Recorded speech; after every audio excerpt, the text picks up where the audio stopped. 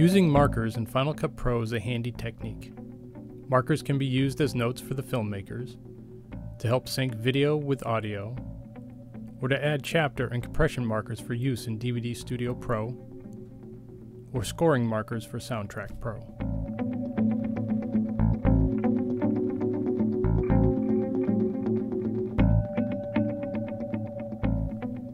To add a marker within a clip or sequence, use the keyboard command M.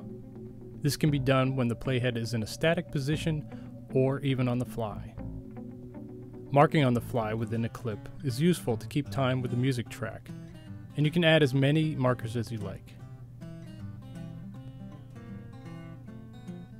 Another useful technique is to tap Ctrl V while the sequence is playing.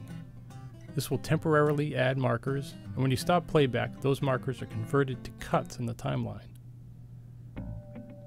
To navigate between the markers, use Shift M to move to the next marker, or Option M to go to the previous marker. If a clip is not highlighted, you will only be able to make markers or navigate between them in the sequence itself.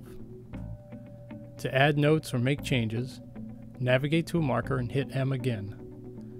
This brings up the Edit Marker window, where you can rename the marker and also change the color label for additional organization. To add chapter, compression, or scoring markers, make sure the markers are only added to the sequence and not to an individual clip. Click on one of the choices in the Edit Marker window, and a comment is added as well as a change to the marker color. After exporting the sequence, these marks will show up in DVD Studio Pro or Soundtrack Pro.